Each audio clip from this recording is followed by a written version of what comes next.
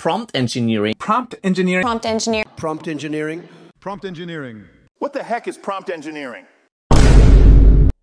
Prompt engineering is a new emerging field in the AI space.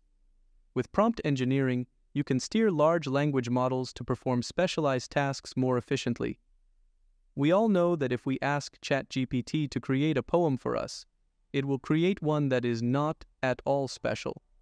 However, if we assign it a role, like act as a top poet, write me a poem, the result will be entirely different. Not only will the quality of the poem be different, but the AI will become suddenly more creative. This doesn't apply only to poems, it can be extended to any area, like coding or writing blogs. To find out more about prompt engineering, I recommend you my course, Prompt Engineering Masterclass on Udemy. The link is in the description. In this clip, we are going to talk about the best prompt engineering frameworks that you can use in your day-to-day job to generate better and more efficient deliverables. First one is the RTF framework. RTF stands for Role, Task, and Format, and this trifecta can be a game changer in eliciting improved outputs across various scenarios. Let's break it down. R is for Role.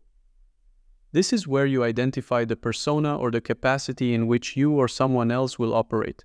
It sets the stage, creating a context that shapes the approach to the task at hand. T stands for Task. This is the specific action or set of actions that need to be accomplished. It's the mission you or others are set to embark upon. And F is for Format.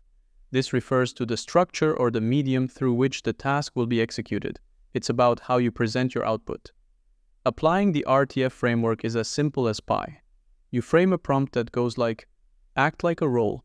Can you insert task in format, for example? Act like a designer. Can you create a logo in vector format? This precise manner of prompting not only clarifies the expectation, but also ignites the spark of creativity, providing a clear, focused direction. The beauty of the RTF framework lies in its adaptability. Whether you're brainstorming in a professional setting, working on a personal project, or guiding a team towards a common goal, the RTF framework lends a structured yet flexible approach to nudging the creative juices. So, the next time you find yourself or your team in a rut, remember the RTF framework. Role, Task, Format. A simple formula to redefine problems and uncover solutions in a way that's as engaging as it is effective. Another interesting prompting framework is the RISN framework. RISN stands for Role Instructions, Steps, End Goal, Narrowing. The last part comprises the constraints that should bound the answer provided by the model. This prompting technique is particularly good for writing blogs or for generating tasks with clear guidelines, such as developing a business plan. Let's see a clear example. We first need to define the role as follows. You are a marketing manager for a tech startup. Then we provide the instruction to the LLM. Design a marketing strategy to introduce our new cloud storage product to small and medium enterprises. Finally, we provide the steps. To have a clear answer, provide as many steps as possible. Here's an example of some steps in the context of our current prompt. Identify the unique selling points of our cloud storage solution compared to competitors.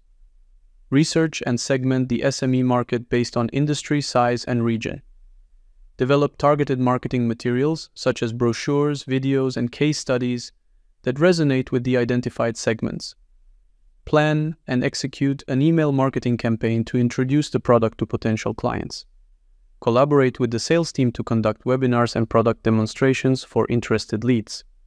Measure the campaign's performance using metrics like click-through rate, conversion rate, and customer feedback. We then need to provide the end goal, such as, the end goal is to generate 500 qualified leads within the first 3 months of the campaign, with a conversion rate of at least 10%. Last but not least, let's invent some constraints. The marketing budget is limited to $20,000. The campaign should focus solely on SMEs in the North American region. Avoid targeting industries that are already oversaturated with similar products.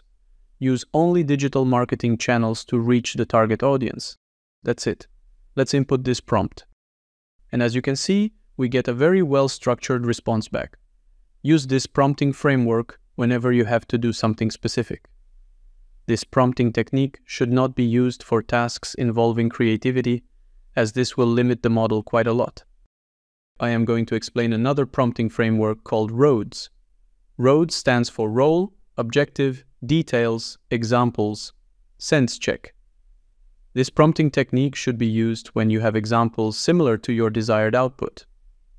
Let's say we are in charge of product management at a software company, and we want to introduce a new tool inside our platform that would enable our team to work simultaneously on shared documents. Here, how we would structure this prompt. First, we provide the role. You are a product manager at a software company that specializes in collaboration tools. Next is the objective.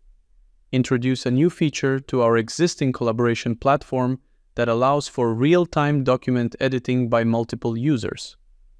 Now the details.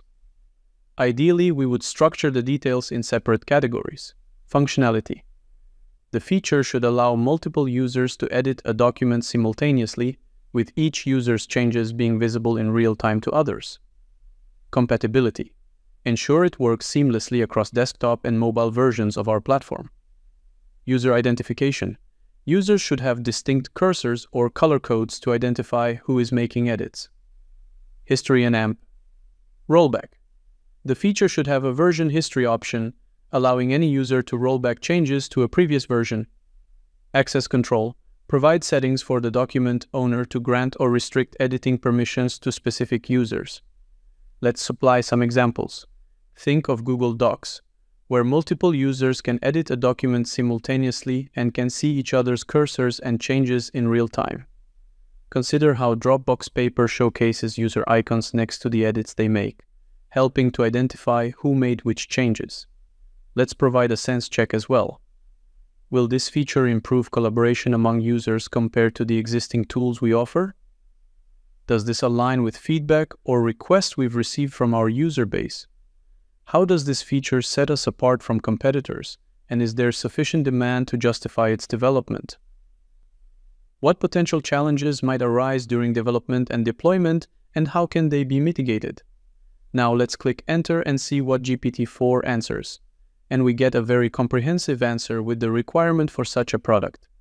This is a very useful prompt framework that can essentially drive entire lines of business.